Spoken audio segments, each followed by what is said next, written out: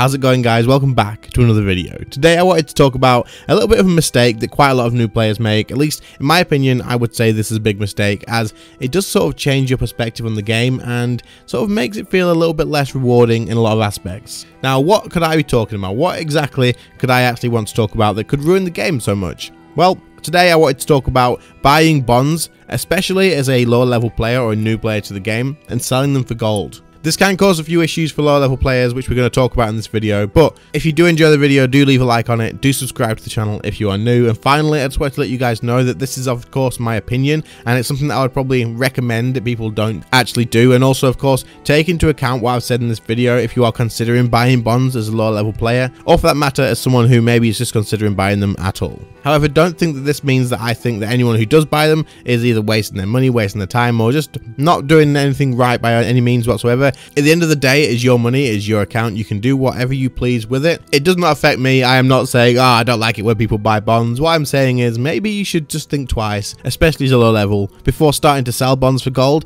as it can change your gameplay by quite a lot. Quick heads up that this video probably can be minimized, however there will be some stuff on screen now and then if you're interested in that, but if not, if you're playing RuneScape at the moment or you're doing something else, you will be absolutely fine listening to this video in the background. So after my typical long intro, let's get going.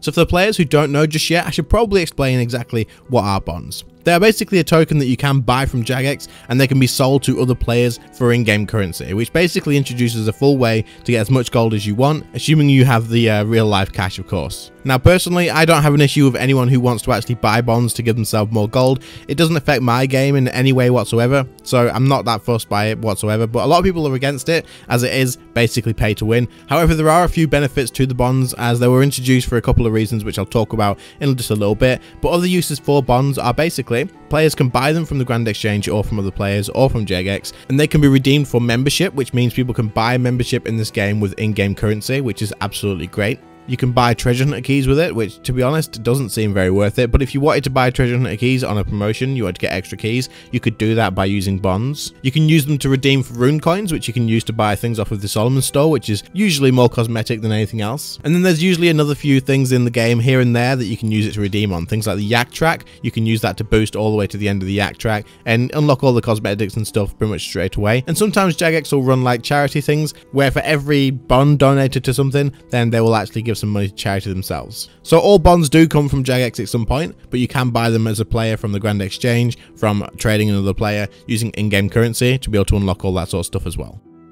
So there are some benefits to having bonds in the game. One of them, the main one, is to combat real world trading, which is where people will buy gold or items off of the black market, usually some website on the internet that will be selling them for real life money. However, this is something that's a little bit risky, it's a little bit shady, is that in the past, things like credit card details were stolen, personal information was stolen, and of course the money itself was stolen. Not to mention, of course, real world trading is very much against the rules and will get your account banned. So Jagex did include the bonds into the game to combat real world trading quite a lot, and also it does provide a way for people to get membership without having to pay for real life money. If you would prefer to pay for it in-game currency, which is what I do, it's not too hard to do once you get to a higher level in the game. And in all honesty, one bond does equal 2 weeks of membership, which is plenty even as a low level player to be able to make enough money to get that back as well. So there are some benefits, but the reason of this video is to talk to you guys about why you shouldn't, as a low level player, be buying bonds to sell them on the Grand Exchange for gold. At the moment, a bond can be bought from Jagex for around about £3.99 or $6.99 if you're in the US, and they can be sold on the Grand Exchange for about 33 mil. This price does change by quite a lot on the in-game value,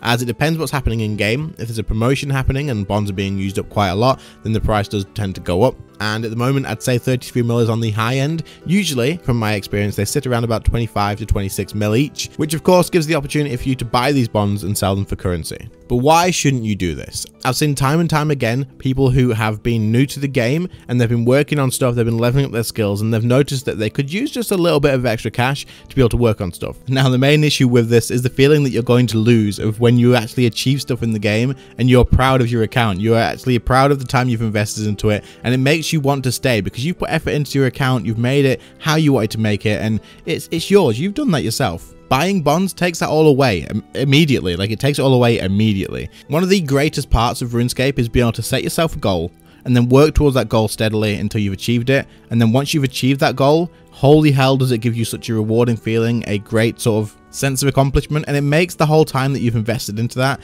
feel absolutely worth it. That's what sort of hooks you into this game, and that is the sort of thing that keeps everyone playing over and over again. At the moment, I am working towards unlocking a Staff of Armadyl, which for me is going to be like the absolute best in slot item, or the absolute like best goal that I could go for at the moment, as I did test it out on release and I absolutely loved it. It made my game feel so much more fun to play, and I am definitely 100% going to be working towards getting one. Once I achieve that, once I get that staff, I am going to be absolutely buzzing. It's going to be amazing. I'm going to be going around everywhere, testing it out even more, trying to increase my personal record in places, and having a hell of a lot of fun with it. But if I go to the online store and buy myself like £200 worth of bonds and then sell all those bonds off and get that Staff of Armadyl straight away, that sense of accomplishment is going to just be gone. That Staff of Armadyl is not going to feel as sort of important to me as it did if I'd gone and worked for it and earned it and got it myself. And not only that, you need to keep in mind we're playing a game to have fun and enjoy the game. The road to actually unlocking that staff and going along my path and actually getting to it myself is a big part of the game. If I buy that straight away,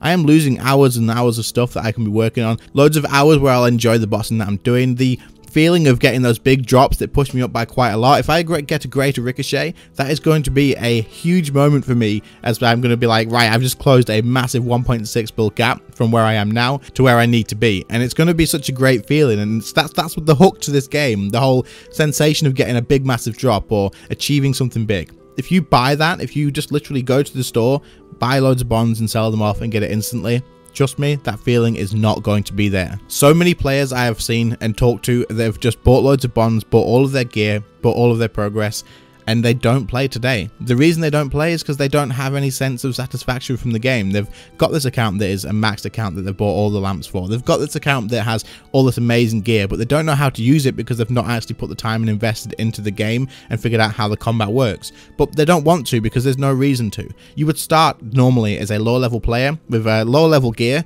and you'd start off on lower bosses and you'd work your way up. And then once you want to unlock the next stuff, you would work on harder bosses, make some more money, grind out this, grind out that, and you'd upgrade your gear as you go along. But not only that, you will be learning the combat, you'll be learning the bosses, you'll be learning the game inside out. And that is a massive sense of accomplishment once you do so. So if you are considering buying bonds, then just keep in mind that you are cutting out a lot of the game. A lot of the game is making money. A lot of the game is leveling up your account. A lot of the game is gathering stuff, working on gold, working on the next big thing that you've set a goal for. And honestly, if you buy the gold straight away and just dump it straight into it and get that gold straight away, it might feel great for 10 seconds. It might feel great for 5 minutes. It might feel great for an hour while you're at the bosses trying out the stuff that you've just got. But once you've got everything in the game, what is the point? What are you aiming towards? What are you working towards? What is your actual goal? Now, there is, of course, always going to be something you can go towards, but you're cutting out a massive part of your game by buying loads of gold through bonds, selling it off, and then buying all the stuff that you could have spent months, weeks, even years working towards doing. And some people may think, working for it for years? What the hell? Guys, you may be in the wrong game, because this is a game where you do work on stuff. You work towards unlocking stuff, you kill bosses, you get the loot, you get the gold, and then you work towards it like that. RuneScape is a game that is designed to be a marathon. It is designed to make you work for stuff. It is designed to make you put time in and get the rewards that you wanted to get from it. And honestly, that is one of the best things about the game as well. Now, like I said, if you're someone who doesn't want to do that, you want to just buy all the bonds, you want to just go ahead and buy all the gold and just get all the stuff that you wanted to do, then like I said, I am not against you doing that. That is your decision. I am not anyone who should be telling you what to do. The goal of this video wasn't for me to say, guys, stop doing this because I don't like it and stop doing that. It's basically just me here saying to you guys, just keep in mind, just consider it, just have the thought about the fact that it will feel like that when you bought all the stuff. You will get that feeling of, what do I do now? What's the point? And I just didn't want you guys to go ahead and do that and then quit the game afterwards. As I said, a massive part of this game is working on stuff, unlocking stuff, working on goals, and getting your own money, getting your own skills leveled up, and getting that feeling of accomplishment, the reward of getting a big massive drop at the end of a boss. These things are what makes RuneScape great for me personally, and for most people as well. If you are someone who is exactly like this, you play for those moments of accomplishment, whether it's in PvM, whether it's in skilling, whether it's finishing a quest, let me know in the comments, because I'd be interested. I'm pretty sure most people are hooked in this game because of that very thing. But anyway, I hope this video has helped you decide whether you want to spend money on buying bonds. Whether you can afford it or not, it doesn't really make much difference. It's just keeping in mind that buying bonds and getting the instant money is cutting out a big part of the game, and it doesn't just cut out the fact that you have to make money. It cuts out the reward from getting the big drops that give you that money. It cuts out the reward from knowing you've worked on everything yourself, and it cuts out just a lot of sense of accomplishment, which in all honesty, in my opinion, is the best part of the game. Now, I know a lot of you guys are going to say, oh, you just rambled on about the same sort of thing forever. Like, you just said this, repeated the same thing over and over again.